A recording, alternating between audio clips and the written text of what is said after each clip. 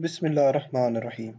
In this video, I'll explain few more morphological operations that may easily be implemented on MATLAB. The agenda of this lecture includes introduction to labeling, use of built-in function for implementing opening, region filling and a representative example that we will use, and a few more functions to achieve the desired goal. Before moving on the coding portion of this video lecture, let me give you a brief overview of few functions that I'll implement today in the coding example. So the first one is a function for labeling. Labeling means to identify and place labels on each foreground object present in the image. Over here, we are going to see labeling in binary images. So, in binary images, anything having a value of 1 or white color will be treated as foreground, hence an object. Therefore, all disconnected white regions shall be considered separate objects. We have the liberty for defining connectivity type as either 4 connected or 8 connected. If we have selected connectivity as 4, then this image will have two objects because we will consider two white regions as connected only if they have neighbors through these 4 pixels if we are standing at this location, and through these 4 pixels if we are standing at this location. On the other hand, if connectivity of 8 is considered, then this image will have one object only because both regions are connected through at least one of these 8 pixels if we are standing over here, and similarly if we are standing over here. To perform labeling in MATLAB, we have a built-in function bwlabel which requires a binary image as input and connectivity type. If we don't specify connectivity, then default value of 8 will be used. The output of bwlabel is a label matrix, which will be a matrix of same size as that of the input image, but having unique numbers in place of all separate objects. For example, all ones in the place of the first object and all twos in the place of the second object, threes in the place of third object, and so on. So for this example image, if we use 4 connectivity, then the label matrix will have ones in place of the first object and twos in place of second object.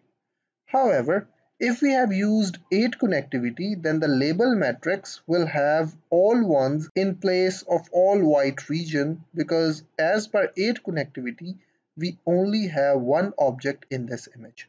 Programmatically, label matrix will serve our purpose of labeling, but sometimes we need to visualize all objects present in the image, and for that a built-in function of label to RGB will convert label matrix into an RGB image.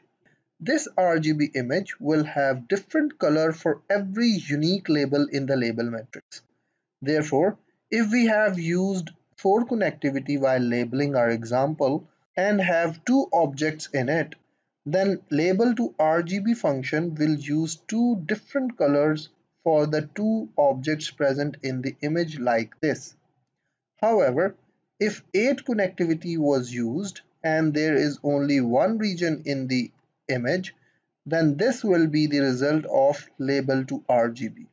Both objects have been colored with the same color because as per 8 connectivity, both regions are connected and hence are one object. The next built-in function is of opening. Opening is nothing but application of morphological erosion followed by morphological dilation. In video lecture about morphological operations, we saw a built-in function named IMOpen that will require a binary image and a structuring element to perform opening. A variant of IMOpen is BWAreaOpen. This function is specifically for binary images and saves us from defining a structuring element. Instead, it directly performs opening on the provided image. The effect of opening is that it removes small, noisy or unwanted regions. Therefore, BW area open just asks for the input binary image and the size of the largest region that you require to remove. Then it will automatically remove all elements smaller than that size. For example, let's suppose we want to remove all alphabets having area of less than 50 from this image. Then application of BW area can easily achieve this. Conversely, if we want to retain all alphabets having area less than 50, then we can subtract the opened image from the original image and we will be left with all alphabets having area less than 50. The last built-in function that we are going to see today is of region filling.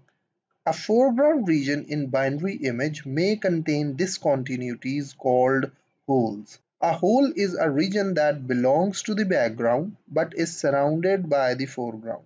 This typically happens when we perform thresholding. For example, if we threshold a built-in image coins.png at 1/30th gray level, we will get this output. As you can see, thresholding has not produced a perfect segmentation, and this is not something to be surprised because we seldom get perfect segmentation through simple thresholding. In the segmented image, the background areas surrounded by the foreground areas are called holes. For example, these ones. Region filling function can come in handy over here. We can either use it interactively or automatically. In both cases, we can remove the holes present in the segmented image easily and get this result. Therefore, region filling function may provide us with perfect segmentation by removing errors in the thresholded image. Now we shall try to implement this example on MATLAB. But before moving on to coding, let me explain the requirements. We want to count and display the number of coins present in the built-in image named 8.tiff automatically. To achieve this, we first need to generate perfect segmentation of the image and then label the image for counting the number of objects present in it. So let's move towards coding and see how we can do this. So the first thing I need over here is the image, and I load the image using this command. This is a grayscale image. Let us display this image to see what this image is. So this is the image which we have loaded. It contains a light background with dark foreground and has 4 coins in it. We need to automatically extract the number of coins and the location where they are present. So the first thing we need is we need to threshold this image so that we can remove majority of the background. There are various methods to figure out the threshold level. You can use histograms or you can use built-in function of gray thresh, or you can hit and trial to see that at what gray level you get the best output. I'm going to binarize this image using a level of 140. Additionally, I know that the coins are quite darker than the background. So the coins are going to appear black and the background is going to appear white. But to follow the convention, I'm going to flip this image so that I get a light foreground, that is light coins, and dark background. So I'm going to invert this image using a NOT operator. Now let us see what we have generated over here. So we have this binary image. Thresholding at a level of 140 has produced reasonable segmentation, but still you can see that there are errors.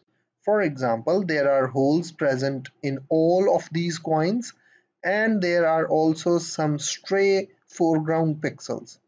If we directly use labeling on it, then the label function is going to label these regions as separate foreground objects because these regions are not connected to any foreground region. Especially If I can zoom over here, then these two regions, this one and this one, they would be used as, or they would be labeled as different regions, whereas this pixel and this pixel would be labeled as different region if we are using 4 connectivity, and if we are using 8 connectivity, then these two regions will be included with this larger region. So the first thing I'm going to do is I'm going to remove all the holes present in the image, and I can remove the holes by using region filling. And the built-in function for region filling is IamFill. I need to provide it with the binary image that contains the holes, and to automatically remove all the holes, I can use this input argument. If I don't provide this input argument, this function will open this binary image and ask me to interactively click on the locations where I think that there are holes, and it will keep on removing those holes. But as I need this function to automatically remove the holes, then I'll use this second argument so that it will automatically remove all the holes present in all the foreground objects. Let us see what we have got over here.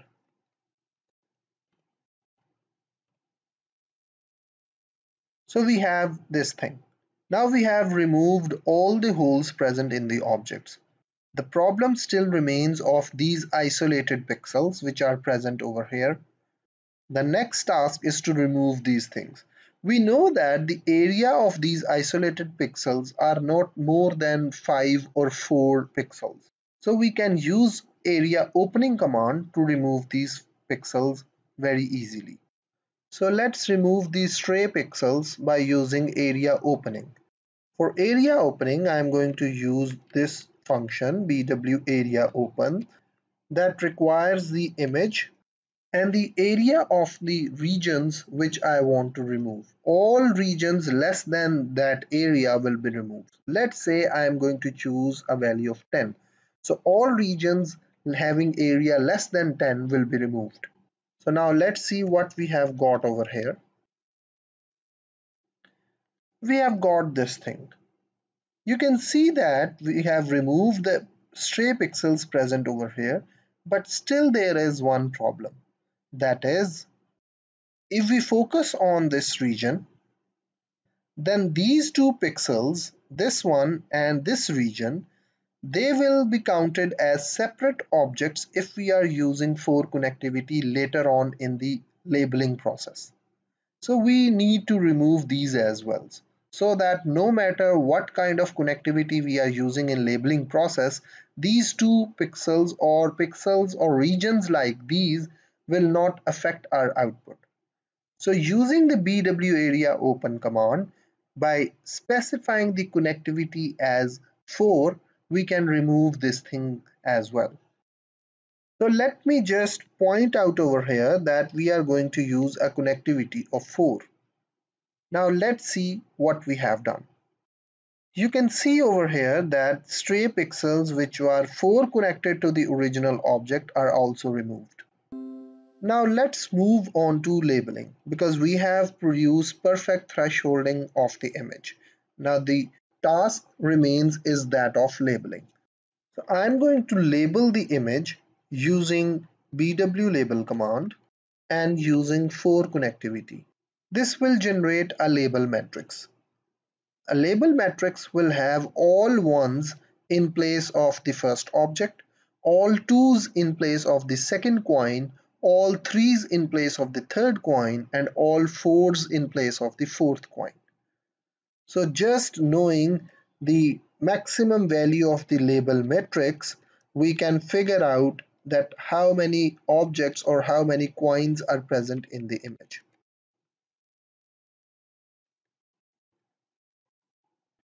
Additionally, let us visualize the labeled object through RGB colors. That is, place a different color on each object. We can achieve this thing by using label to RGB function. It requires label matrix as input. Now I'm going to add certain plotting commands that will generate or that will display all the images in one window. so that we can analyze each output concurrently. Now if we run this function, we will get this output. Over here you can see that this is the original image and this one was the binary image that we achieved. Then we performed region filling to remove all the holes present in the image, and later on we opened the image to remove all the stray pixels that may have been counted as a separate object. At the end we labeled the image and automatically extracted the number of coins present over here. You can see over here that the number of coins are 4, which have been extracted automatically, and each coin has been displayed using a different color. Label to RGB command does this. It gives white color to the background and different colors to all the foreground objects, so that we can visualize all the foreground objects separately and clearly. Now let us try to run this function or to run this code for some other image. For example, I am going to use coins.png and see that whether we can achieve this kind of output with this thing or not. I know that for coins.png a reasonable thresholding level is 130, so I am going to change this to 130, and I also know that in this image the background is darker and coins are lighter, so I don't need this inversion over here. So I'm going to remove this inversion over here. Rest of the things I guess are fine. So now let's run and see whether the same algorithm which we have programmed can figure out the coins present in another image, coins.png. Over here we can see that the original image was this one and it had a light foreground and dark background.